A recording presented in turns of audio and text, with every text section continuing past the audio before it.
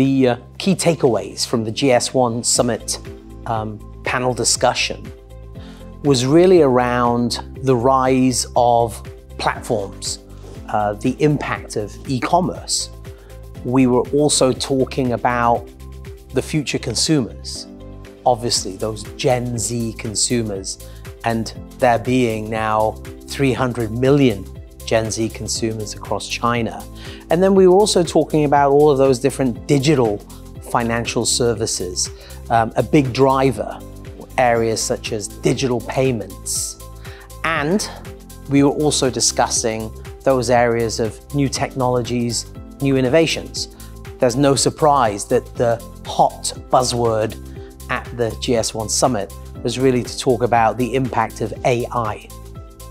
I think the important trends for businesses is that today they need to be agile, they need to embrace digital, they need to embrace the change, and they also need to ensure that they have a future-ready workforce that understands those new technologies like Gen AI.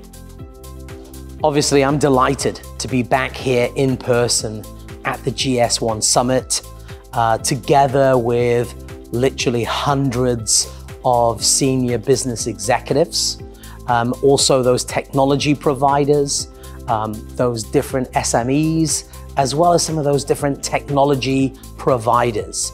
I think it's so important that we come together at places like GS1 to meet, to discuss, and look ahead at the future.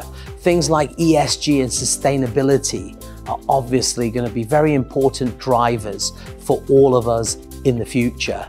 And as I said, we have to embrace change. Get ready for the future, because the future is here today.